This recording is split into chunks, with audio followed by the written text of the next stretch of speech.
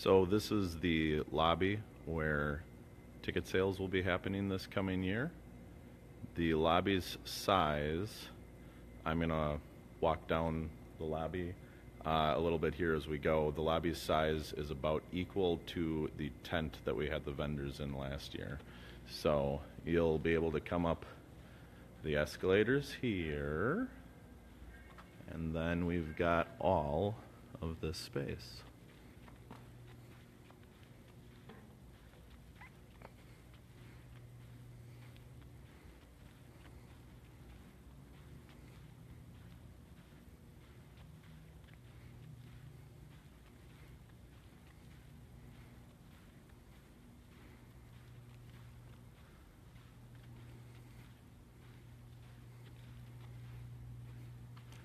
Exhibit Hall D is going to be where the vendors are, and the lobby keeps going.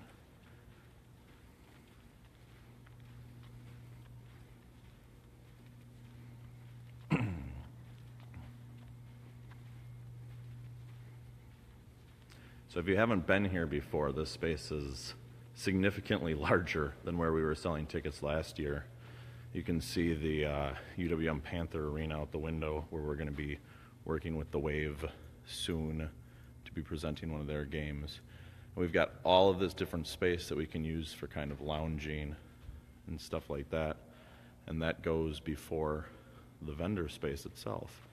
So let's take a look at one of the halls too while we're here. So this is the vendor hall. And the vendor hall starts where I walked in. And this wall will be closed, so there'll be the actual museum will be in between the pillars that you see over here. The arcade museum, the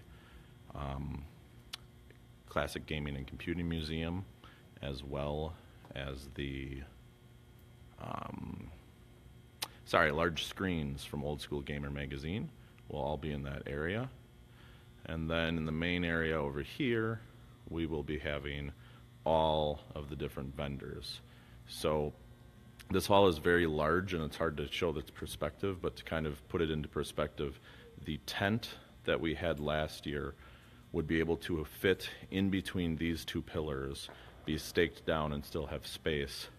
And then if we walk over this way a little bit further, and we see over here in between these two pillars, the pillar and the wall, we'd be able to place another whole tent.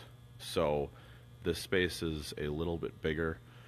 We still have a little bit of vendor space left, but it's not tons. So if you know of any vendors who you think should be coming, or if you are a vendor who might want to come, time to do that is now. And then we are not using quite all of this space yet. Maybe we'll all be able to grow into this in the next year or two. But then walking over here. So I haven't fully explained how big this room is in the past, but the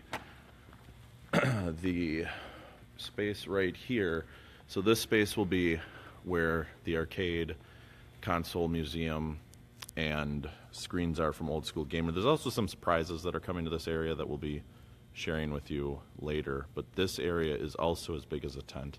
If you took the size of the pinball museum, I'm sorry, not the pinball museum, if you took the size of the pinball and the museum together and you put them together, this space is approximately 2.5 times larger than it was.